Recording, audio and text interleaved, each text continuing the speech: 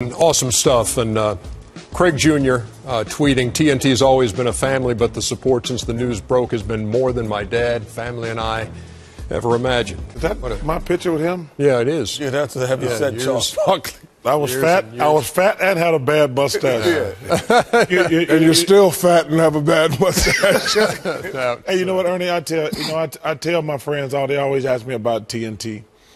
I said, man, I've been here for 15 years, and I actually, it's amazing to work with you guys for 15 years and all the people. I have fun coming to work, and we do so many fun things together over the years. And, you know, Sager's obviously on the road, and we travel during the playoffs. And to see him coming in, when I'm coming in the morning, he going out for a jog in the middle of the day. to see those little puny legs run up and down the street, I miss that, man, because he's such a really just a nice guy. And we always say, and you know, we joke about, you know, his outfits, and always, but the one thing that Charles and I always used to say, like, he's the best though.